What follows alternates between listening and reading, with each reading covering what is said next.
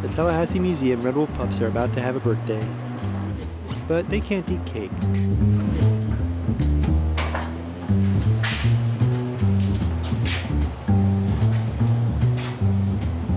Let's narrate what you're putting in here. All right, this is some chunked venison.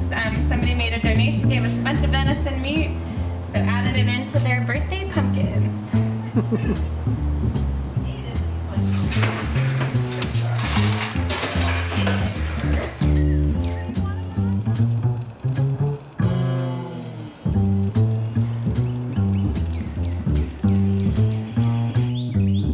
The idea was that they'd tear the pumpkins apart on camera, but it's been a busy day, and even after a year, the wolf family isn't comfortable in front of people. We'll see them tear into some stuff later, I promise. The red wolves have the possibility of being released in the wild, so we take a much more hands-off approach. And that's one reason these wolves are so shy. We don't do anything to cultivate a trust between the red wolves and us. And that's a good thing. In April of 2017, the Tallahassee Museum welcomed 4 red wolf puppies. The pups have to be both captive and wild, which is one of the many challenges facing those trying to return them from the brink of extinction. And part of that is not letting the wolves trust people. Over the last year, they've grown to trust me just enough to let me stand on the boardwalk with a camera and not always hide from me. So I've been able to see some things. In addition to being endangered animals and apex predators, they're a great little family. And they're fun to watch. Here is their first year. Take the local routes and journey down the roads we call our home.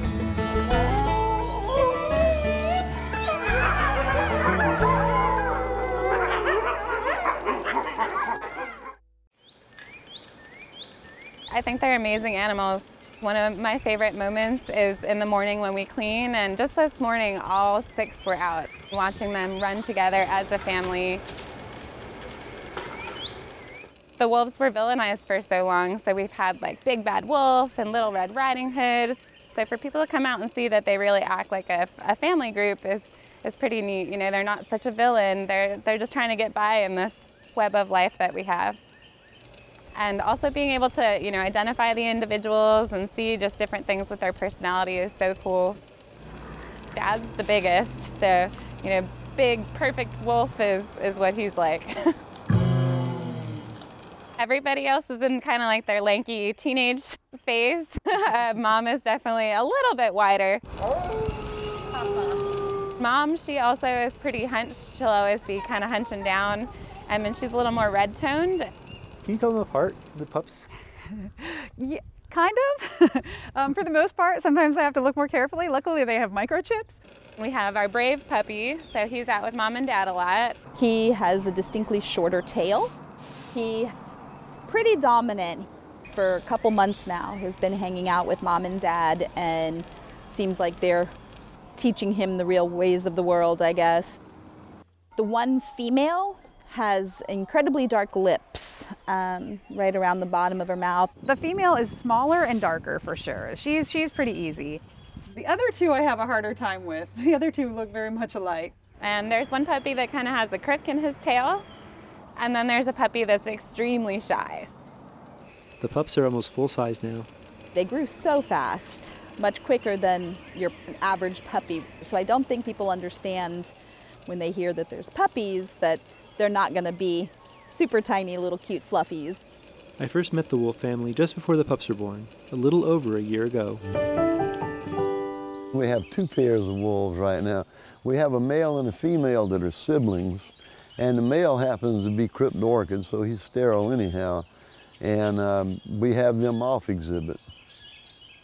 And we have a pair of wolves that have mated now. We picked up a female that came from North Carolina about 3 months ago, I guess. And we have had a number of wolves here over the years. We've had 3 litters born here. We hope we're going to have a litter this year. We're thinking, we're pretty sure that we got bred this year. There was actually a group here doing a late night Valentine's tour, and they happened to see them mating. Our last litter was 13 years ago, so predated me, so this has been an excitement for all of us here. It had been the 13 years. Those two in the back were born in 2005. You might wonder about these other wolves behind the main exhibit. 13 years ago, they were the museum's puppies. He thinks you're playing them, huh? Yeah. Get. We are in our back wolf habitat. Our two 12-year-olds are in here, a brother and a sister. The male had been to different zoos and he had different breeding partners over the years, but the female has actually been here her whole life. Before that, we had a litter in 2003. Both of those litters had 5 puppies, but it had been 13 years. The pairs that we'd had before, we kept getting hopeful. We've set cameras up for a couple years and would go through nights watching that, sitting up all night long watching a camera, being excited, and then turning out to be a false pregnancy. We have 2 cameras on this habitat, and it's a company they store to the cloud, and we can go online at home and see what these animals are up to. Actually, I would sleep with my laptop nearby, and so I actually woke up when the first puppy was born and hearing the different noises, and just instantly started texting everybody at like 3 a.m. or whatever time it was, because what, there's a puppy, there's a puppy. This is the only footage that exists of their first 2 months.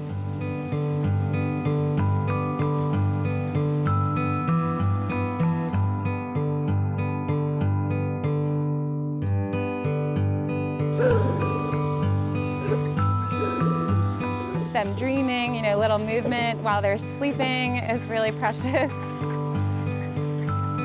Nursing with mom.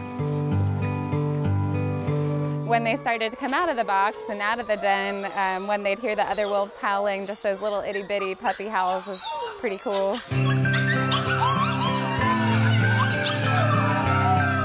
They are adorable and fun to watch, but their future isn't entertaining museum visitors for the rest of their lives. At least, it's not supposed to be.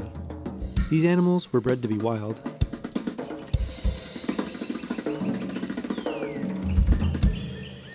Red wolves were once found in the southeastern United States. They ranged all the way from Texas down into Florida, up the coast to Virginia, and over to Pennsylvania. So they had a huge range.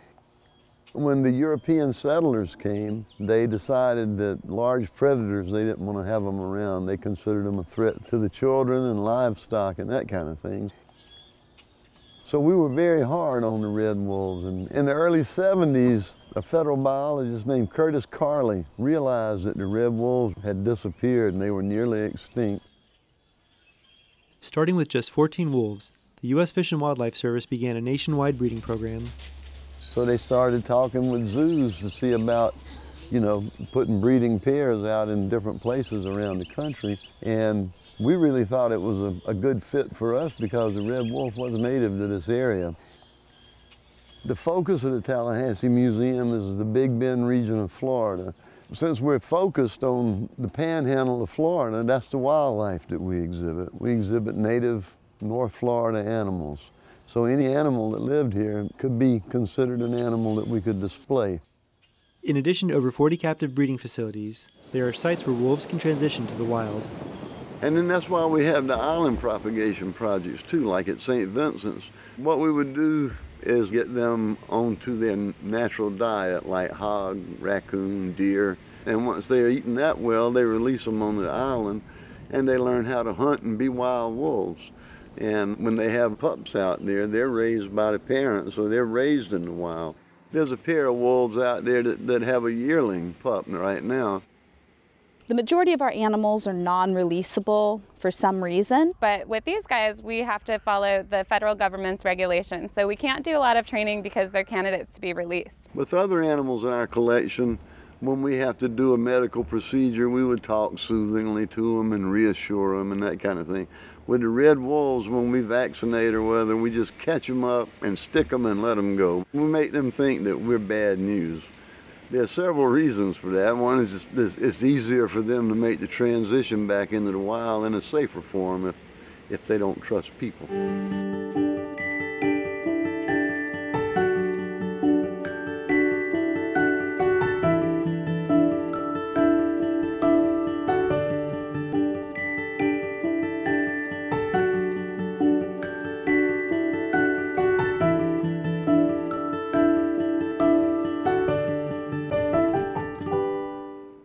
first time I visited the pups, they were hiding. When the mom first had them, she was digging a new den all the time because she was trying to protect them from us, so she would put them underground. Our goal was to not let them get too far. They can dig pretty deep, pretty fast. We've had them probably go at least 12 foot overnight. Since we are dealing with the endangered species and they are vulnerable, we need to have eyes on them. So we need to, especially when they were puppies, we had to check them pretty much every week or every couple days. This is Mom's second litter, but it's Dad's first litter. So he had a little bit of anxiety about it, trying to be a really good dad and protect them. So once he was able to see that they were down the dirt den, he seemed like he felt a lot more comfortable and relaxed a little bit. So we did let them keep a den for a short amount of time.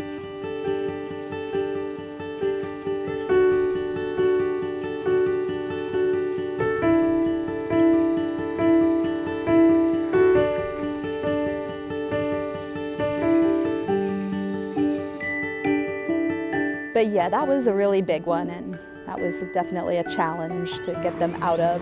We had a couple times with this litter right here that they got so deep underground we had to send a small person head first to get the puppies.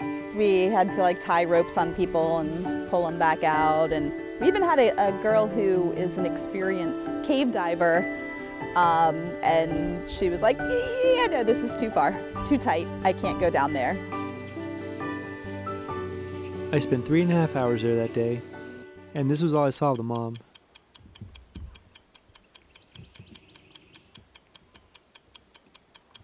You know, with the previous litters that we had, the parents weren't as shy as these parents. These guys were getting really nervous, and this was the male's first litter.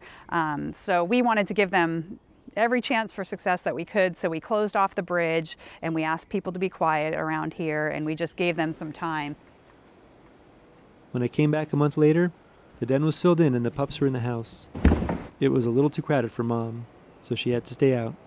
But since she's had the puppies, she's become much more shy, and she's taught the puppies that. And they can come out and be out, and she'll make a little, and they run and go back down the den or whatever.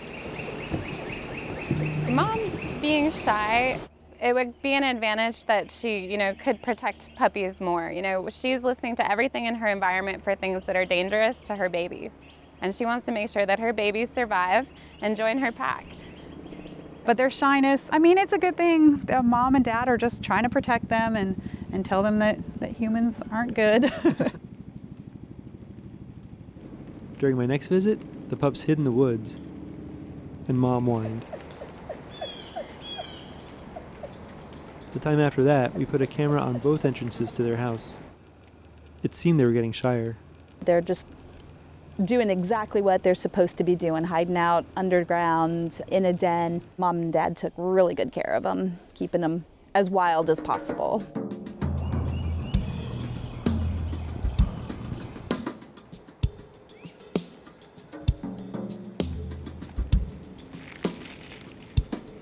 The animal staff has fun making treats for the wolves. Yeah, it's definitely my favorite part of the job because you get to be so creative. You try to put it together in a way that they haven't seen it before. Meat-filled pumpkins, palmetto-wrapped fish treats. Not what red wolves would eat in the wild. And yet, this kind of thing encourages their wildness. You want to encourage those natural behaviors, things like digging, hunting, ripping, tearing, all that kind of thing. We want them to be able to do things that they would do in the wild. If an animal's just sitting in the same space day after day, they explore it and there's nothing really new to see in there. So we try to present them with items that they'll interact with, items that cause them to use their natural abilities. It's called environmental enrichment. Sometimes we use spray. You can buy raccoon urine or different type fox urine. We have a bunch of the perfumes, lots of different herbs and spices. We have whole containers, a very exciting coyote urine. And different types of urine, red fox, raccoon, that definitely gets a pretty high reaction out of them. All the urines here. Woo! So it's anything that'll help bring out a behavior, whether it's a little bit of caution in, say, a prey animal, You can put in a scent of a predator. You never want to make anybody scared, but that caution is always a good natural behavior.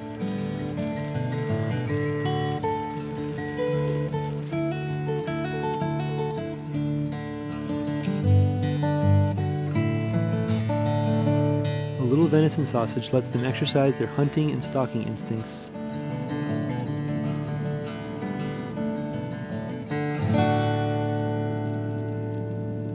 They are an apex predator, and they prefer white-tailed deer if they can catch them. And that's the reason we have so many white-tailed deer now, because we've eliminated the natural predators. We took away their natural check. So that's a big function of the predators, is to keep populations in balance. When you start taking out a whole species of animals, it's going to leave a void, and whatever niche they fill is not going to be occupied. Stalking something, chasing, then it can be something as fun and simple as having a popsicle on a hot day. So we come up with some odd popsicles out of fish and blood and chicken jello and things like that. So make a nice tasty blood popsicle for them. Awesome. Helps make them have a good day.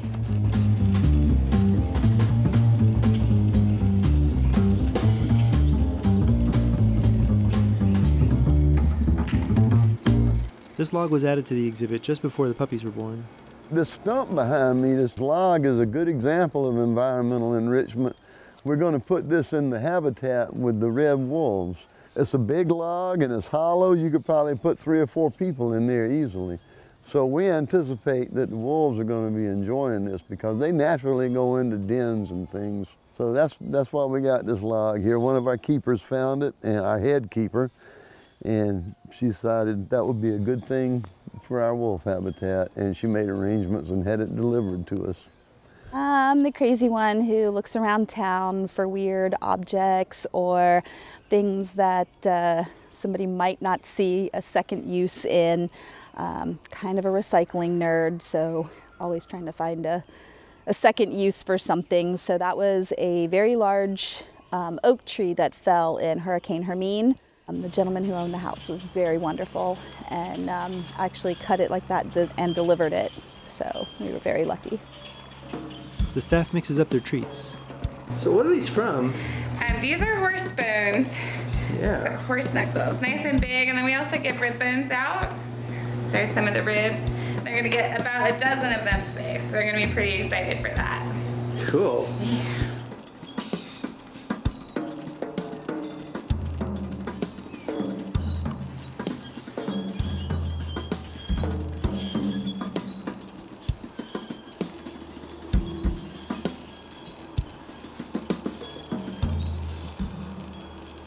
If one has something that the other one wants, you might see some teeth showing, letting them know this is my bone, please stay back.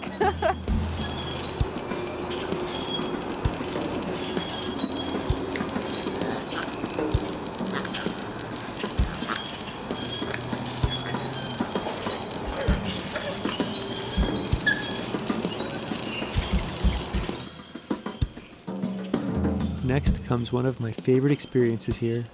They just love the sound of sirens. That is the one thing that we've ever heard or found out that will set off the wolves howling is a siren of some sort.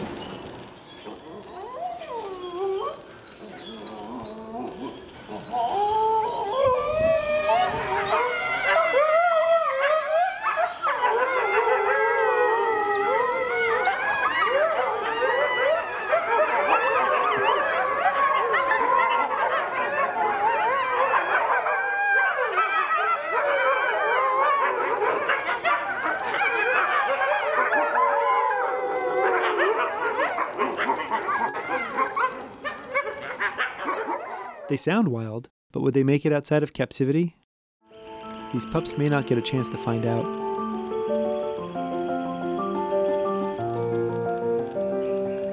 Every year around July, they have the red wolf planning meeting. So all the institutions with wolves usually get together and they discuss who's going to go where, the benefits, the genetics, and everything that needs to happen. So all we knew was we had puppies, and we would find out what would happen sometime around July of this year. So I imagine they may go into other zoos to help for breeding, since it's kind of unknown what's happening in North Carolina right now.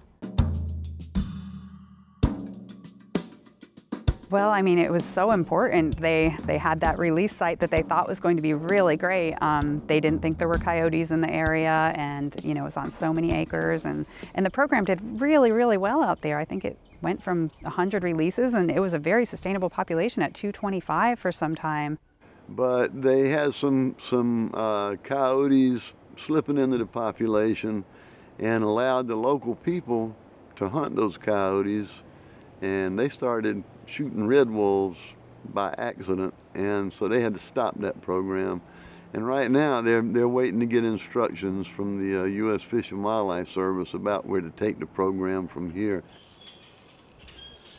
But it is still the most successful predator recovery and reintroduction of any carnivore in the world. So it's been a very successful program. I've covered a lot of efforts to help or reintroduce animals facing extinction. None of these are species we'd find scary. Red wolves are different.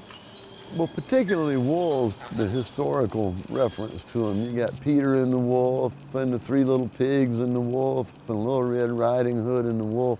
The wolf is always the villain in these stories, and that affects the way people feel about an animal. When I first met this family, they were getting ready to welcome new pups. There won't be any new pups this year, but it's spring, and their instincts are driving them to make safe spaces.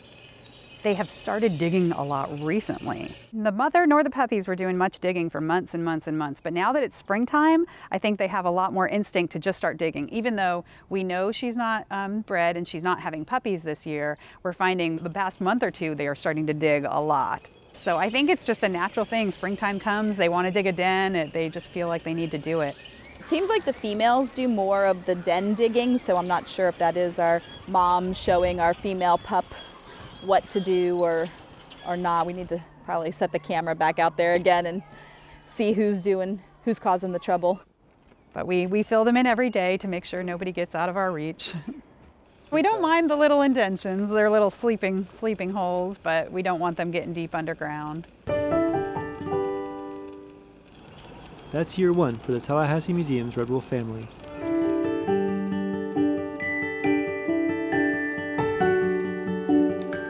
Their species' fate in the wild is unclear. People love small puppies in a zoo, but would they welcome the predator back into the Apalachicola National Forest, where they like to hike and camp? How many of us would like to see this animal run free as it once had in nature, atop our local food web? If the red wolf disappeared, the human race would continue on. It's kind of a philosophical question, you know. Do you feel enriched because we have black bears and animals living here in the wild? Or does it not make any difference to you at all? You know, some people could care less whether these wildlife existed. But I think complete people, they're aware that we aren't the only thing living here, and that everybody needs to have the space and the ability to make a living. So we just have to realize that we share this world with many creatures, and it's important to generate feelings of care and compassion for them. And that's one of the things that we do out here is people can come see them in a more natural setting, watch them digging, watch them shredding something, and realize, hey, this is a special animal and it has an important role, and it needs to be in our world because that's the way things are meant to be.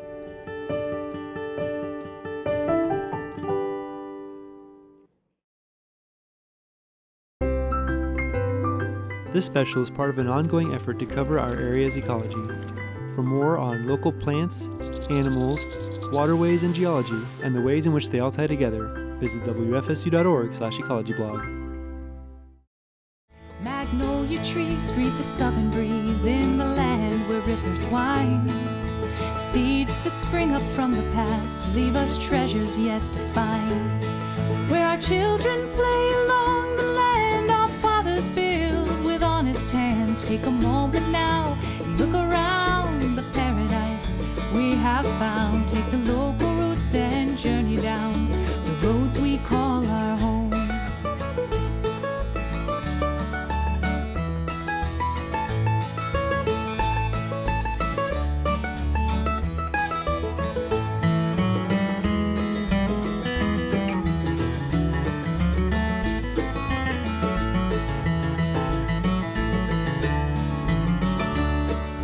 the local